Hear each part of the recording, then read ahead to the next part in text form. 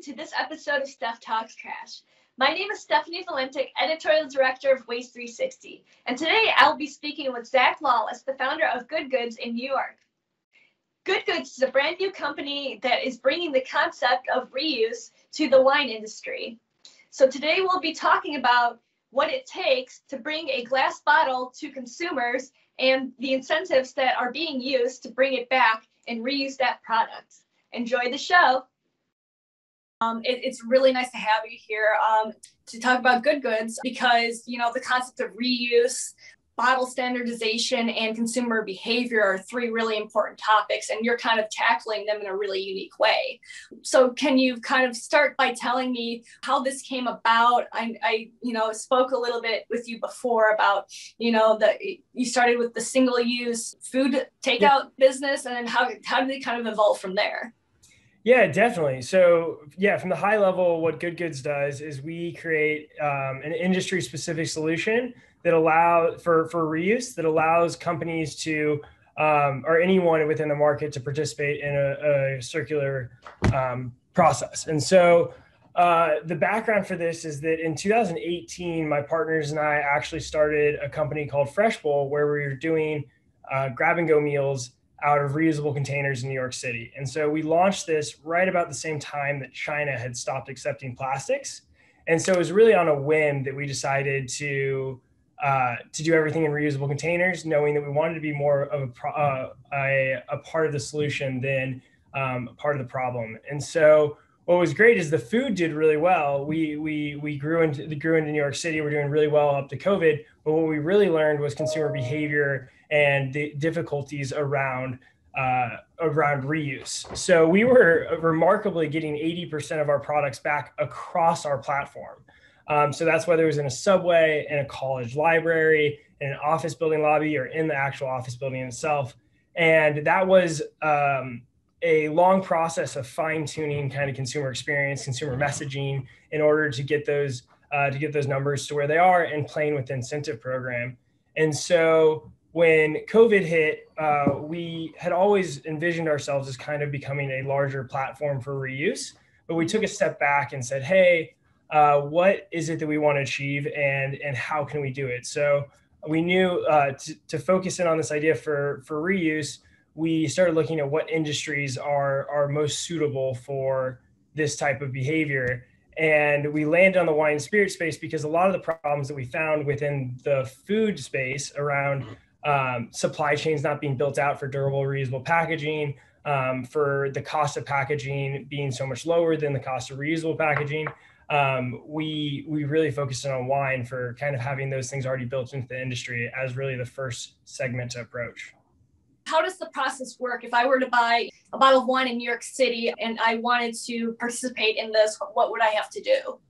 So it's pretty simple. You would just go into a wine store. You would see a bottle that has our markings on it. Most of the time, those bottles are actually on a specific shelf, so you can see everything that's kind of a part of the program together. You purchase that bottle, you bring it back. You actually scan the bottle back with your phone, and then just put it in a bin that the retailer set out for you, and we give you credit back towards purchasing your next item at the store. So what kind of challenges have you seen from where you started and to bringing this up to wine producers and retail stores that want to participate in this program? So the great part has been that the participation for market players in this space has been great. I think that especially when you're talking about an agricultural product like wine, the people who are producing it tend to really care about the environment, tend to really care about the impact that their products are having. So it's been a really refreshing change of pace from talking to manufacturers of food to manufacturers of the wine itself, about how much more mission aligned we are. So it really comes down to, can we do it in a cost effective manner? Can we do it in a way that's easy and simple for them? So that's really like two parts of our approach. One is that we want to make sure we create industry specific approaches so that a winemaker who wants to participate doesn't have to go through any extra steps. We've got everything figured out for them. The second part of that is actually to make sure that we have everything standardized so we can do it in a cost efficient manner for them as well too. So we're not adding costs to their bottom line or anything like that. where does the competitiveness come in if they were to use your program? So from a producer standpoint, there's 125,000 labels that are approved by the TTB every year. Mm-hmm. And I think that everybody's seen that there's a growing demand for sustainable products. And so what this really does is it allows them to stand out from kind of the noise of the other labels that are being produced. And then on the back end, when those customers are getting credits for coming back into the store, it's bringing them back to purchasing their products. We're seeing really high repurchase rates for customers that are coming through the program. And it's also giving retailers something that's different to talk about than maybe just the wines themselves to actually push customers there. So not only from a front end sales, but from a repeat sales, we're seeing that it's actually really helping differentiate the people on our platform. You keep bringing up the topic of standardization. What does that mean for the wine bottles and the industry? Yeah, I think that one of the really interesting things that drove us to wine is that from an outside perspective, it looks fairly standardized. You go into a wine store, most of the bottles are in a similar shape, but once you start to dive into it, you realize that people are buying them from different manufacturers. Tiny changes in like the diameter of the bottle neck change the whole filling process. So from an operation standpoint, it's very far from standardized. But the appearance of it actually really helps us in that we don't have to really convince people of changing from a dramatically different type of packaging into what we're doing. But we really do believe that the solution to circularity in a supply chain hinges on this idea of standardization, at least in a form that allows everybody to be able to participate. Because it's key that if things are standardized, and I can wash a bottle and get it to a different supplier, and I'm not getting everything back to that same point, that's when costs really get efficient enough that you can beat the cost of single-use plastics. One of the great things that happened for us when we were doing Fresh Bowl is that with that return rate, our cost of packaging was lower than single-use plastics. And so what we really want to do is make that same type of experience capable for everybody else who's joining along. So let's kind of shift a little bit and talk about the consumer behavior you've seen from starting Good Goods. What have you seen, once you started the program, and how has it kind of progressed from there? Because as you mentioned, a lot of consumers are, they're asking producers to come up with solutions. Yeah, I think that you're talking about a new frontier of consumer behavior. Like if you talk about pricing strategy, there's so many people who you can reach out to, who talk to you about if you price your products at certain points, certain type of behavior will happen.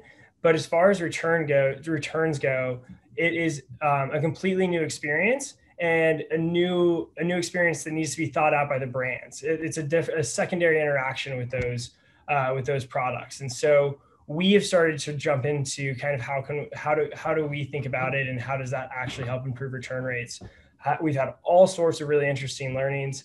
One of the really interesting ones is even framing any additional costs or incentives as a deposit creates a negative consumer experience, whereas just framing it as a reward increases your return rates, but also increases your consumer satisfaction. So being able to twist the idea from being a cumbersome and time-consuming issue to being a rewarding and fun value product for your value for your products is really important to the consumer behavior. What kind of opportunities does this provide in incentivizing a type of reuse program like this? I think that the opportunities in this are in the early stages, at least, definitely to stand out, to reach these consumers who really do care about it. And then in the secondary stage, it is to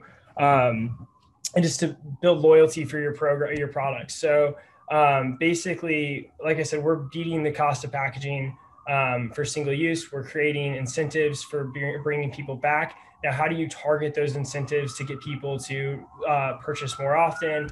How do you message towards your products? And then the really interesting one that we're excited about is this idea of connecting directly with your consumer. So reuse creates an interesting behavior, in that every time somebody brings something back and wants to store credit or receive credit, they do so through a unique identifier, which is in this case their cell phone number. So what it allows us to do is understand more about who are purchasing these products, and to help brands create programs that are more tailored towards these specific customers. So while the packaging might be more standardized, the experience is actually more personalized. And I think that's really key to what we're doing. So can you please tell me about the number of bottles that have been reused to this point, and also the environmental benefits that are coming about from the reuse process? Yeah, definitely. So we're in the testing phase of this program. We're going live with it in May with the first real suppliers who are on board with the program reusing their bottles. But from a consumer experience standpoint, we've been in the stores testing this program for almost 6 months now, and it's really encouraging. So we only have 10 stores that we're testing out in New York. We have 4,000 active users between those 10 stores. We've received over 20,000 bottles back. So the response has been incredible. The participation from not only the retailers, but the customers has kind of exceeded what we've expected. And with consumers who've signed up for the program, we're getting 80% of packaging back. So we're seeing the exact same behavior happen in wine as we saw in fresh food, which interestingly enough is almost the exact same numbers you see when you talk about the reusable milk programs in the grocery stores. So we full-heartedly believe that there's an undervalued consumer experience that's probably due to how difficult it is to actually enable reuse. So where do you what direction do you hope that Good Goods goes? Do you hope to expand this nationally? Do you hope to work with wine producers across the country and bottlers and kind of finding these solutions for other industries? Yeah, our goal is we're fully focused on the wine industry to start. Like I said, we're really trying to take an industry specific approach to make it easy for everyone who wants to jump on. We see hopefully this expanding throughout the country, becoming a significant segment of the wine industry. And from there, we'll start to tackle other industries as well too, and try to create this option for anybody who's starting a new product and wants to do it in a reusable way. So I do have one final question. How's your personal relationship with waste and your understanding of how recycling, reuse, in the reuse process, how's that changed throughout your experience throughout this pandemic with Fresh Bowl and then, with creating this business?